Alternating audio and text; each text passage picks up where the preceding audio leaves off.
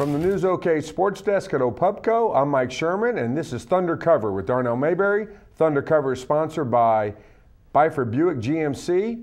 Nobody treats you better than Byford. Darnell, we're here to talk about Serge Ibaka, who in some ways is the most positive development for this team over the last 2 weeks. What's happened to Serge?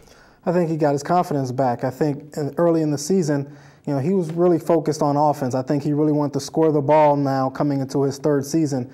He had to get away from that and get back to defense and rebounding. I think that's what we're seeing. Last night in Sacramento on Thursday night, he has 10 block shots. Double-digit blocks are kind of becoming the norm for him.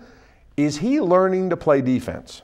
Well, he's learning to becoming a great, dominant, weak side help defender. He's getting better in terms of low post man defense. You're seeing him learn to stay down on pump fakes against guys like Dirk Nowitzki. But low post defense is still not his forte. When Kendrick Perkins can take the man best with the ball in his hands on the low block and Serge can get on the weak side, that's when he's at his best.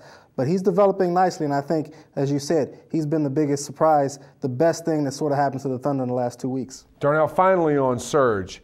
Is offense, defense mutually exclusive with him? In other words, can he become the complete player, or and I'm talking about this year, or does the Thunder need him to stop worrying about offense and focus totally on defense? Well, I don't think it's going to happen this season for him offensively. I think not having a training camp hurt him just as much as it hurt James Harden in terms of not being in the starting lineup. They need a training camp to get Serge Ibaka integrated and let him get comfortable getting the ball in the low post and making a move down there. Right now, I think you're just going to see James Harden, Russell Westbrook, and Kevin Durant carry this team offensively. Thanks, Darnell. That's all for Thunder Cover, driven by Byford Buick GMC.